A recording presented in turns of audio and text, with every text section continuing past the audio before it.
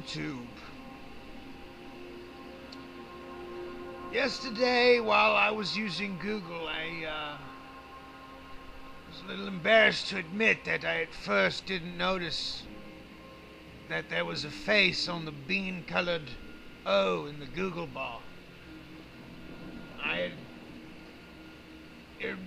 originally had assumed that it was an Easter egg that looked like a pinto bean.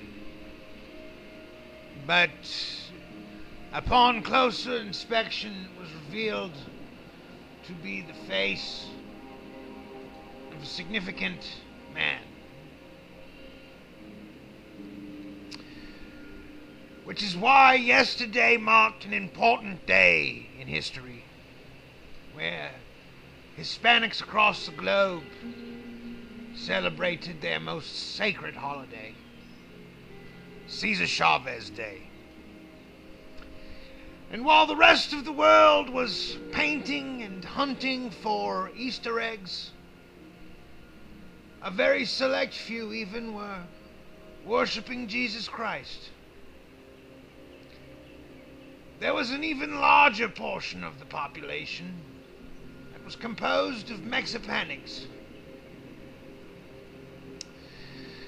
And these Mexipanics were drunk with joy and feastery as they partook in celebrations that are common amongst their peoplery.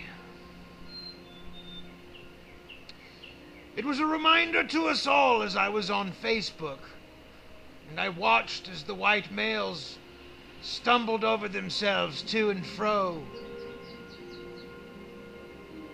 talking about how pathetic and pitiful it was that people were upset about this Hugo Chavez Day. But as I said, it was more than just Hugo Chavez Day at stake. Because on Rick Sanchez Boulevard, and there's one on every street, we rarely even see Mexipanics. But in light of that, I think it's safe to say that the Mexipanic Day was a success across the board, period. And the Google Steinbergs at the Google factory had a success that day when they did that. When they culturally marginalized a large and significant portion of their user base. And it's like I was saying, this division that they created with that Juan Gomez Day. You know, some people were like, oh, the Easter eggs might have offended someone. But Easter eggs aren't even a religious symbol. Which has me wondering, why am I even talking in this accent right now? But anyway, Mexipanics and their Rick Santorum Day, I say, let them have it. Because the rest of us are going to be hunting for Easter eggs. And we don't need a bunch of Mexipanics in our way when we do so. Because Lord knows, there wasn't a single Mexipanic yesterday hunting for Easter eggs.